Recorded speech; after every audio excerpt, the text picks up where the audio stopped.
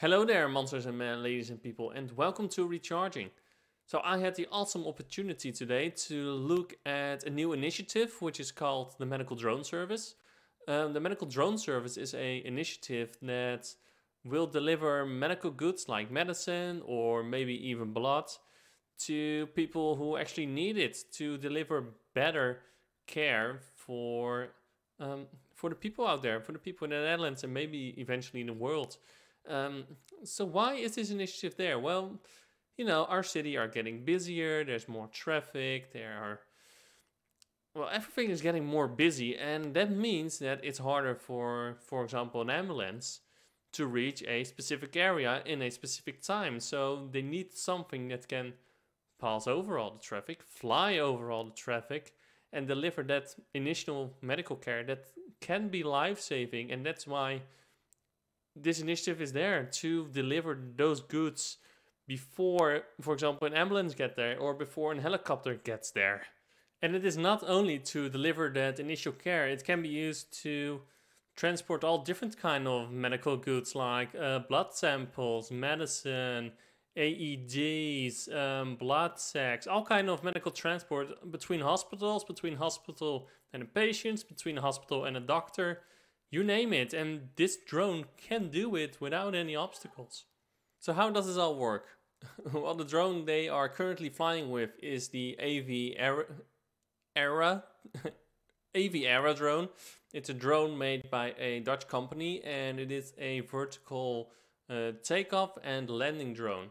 So what does that mean? Exactly what the name is saying. It will take off vertically, it will land vertically, and when it reaches a certain altitude, it will actually switch to airplane mode. It will fly as an airplane when it reaches a certain altitude. The benefit with this is that, well, you need very little infrastructure to make this work. I mean, it can land on the roof of every hospital in the world, and well, not on every building, but on most buildings in the world. So, I mean that's amazing. So currently, they are testing with 4G. All the communication to the drone is coming by 4G, is done with 4G. There is a failsafe there, and the failsafe is currently talking to the drone with the direct antenna. So that means there is a range. There isn't a lot of range there on the failsafe. It's only around 2 kilometers, and then maybe the antenna is obstructed and it cannot communicate anymore. They will improve this in the future. The drone is programmed in this way that every failure that it encounters must be recoverable in some way or another. And I mean, it's logical. If you have a single point of failure and it cannot recover, the drone will fall down. And when it falls on your head, well, you got the medical care there, but it doesn't work anymore. It doesn't work. And it's actually pretty cool because they have this huge console. It was actually a suitcase where they can control the drone with. And on that control, you actually got 2 screens. So one screen is to see the camera of the drone. And the other one is to actually make a flight plan of the drone and to see the flight plan of the drone itself. So you can select certain waypoints on a map, just like Google Maps. And on those waypoints, you can tell different instructions like take off here or land here or do whatever, all kind of possibilities. And then it will just do that.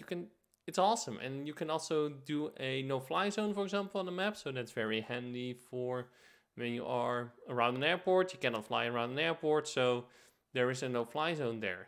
And it will actually avoid that. So very awesome stuff. So how will they continue from here? Well, as I said, the failsafe right now is with direct antenna communication. This is not handy, it has a short range, so they want to have the failsafe on a satellite communication. It means there is a little delay in between there, but it means the range is as far as the battery last of the drone, so that's a plus. They should really do that. Also, eventually the drone should be autonomous.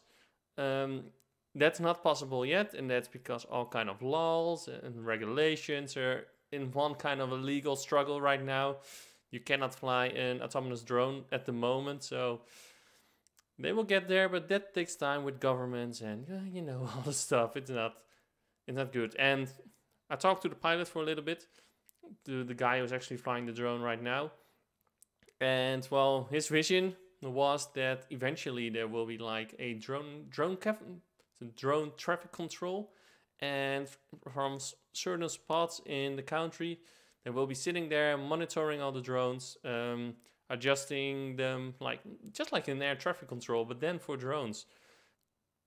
Unfortunately, I couldn't see it fly, but I'm still curious on where the project will be in the upcoming 3 years, which is the length of the pilot project.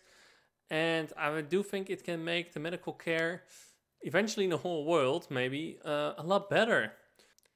So if you liked this video, feel free to subscribe and hit the like button. And if you did not, you know what to do too.